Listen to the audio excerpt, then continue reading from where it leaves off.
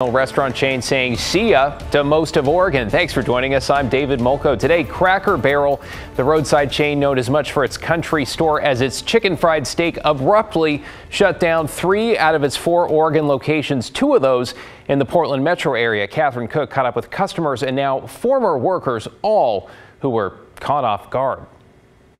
Outside Cracker Barrel in Tualatin, the signs took customers by surprise Monday. They closed. There's a sign on the door. So that's sad. Peggy Irvine didn't know what to make of the sudden closure.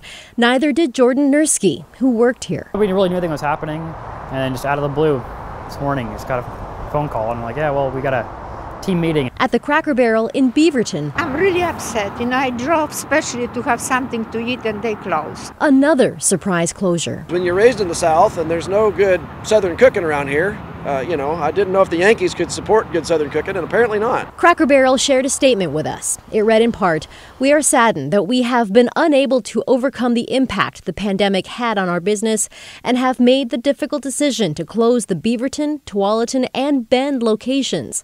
The decision to close a store is never one we take lightly, and our focus right now is in assisting our impacted employees during this transition." I thought that places here that made it through the pandemic would still make it through, and Cracker Barrel's pretty popular, so that was surprising. Back in 2017, about 100 people lined up for the Cracker Barrel's grand opening in Tualatin, the chain's first on the West Coast. Irvine remembers it stayed busy for years. Tons of people. You couldn't get in for like an hour and a half wait. But times have changed. Last August, Cracker Barrel closed its Jansen Beach location.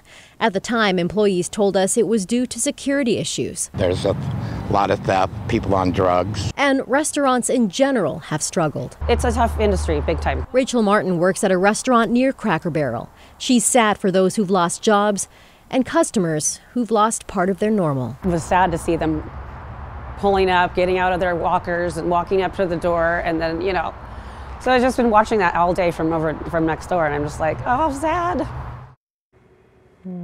There is still one Cracker Barrel left in Oregon. It's in Medford, and corporate tells us it's staying open.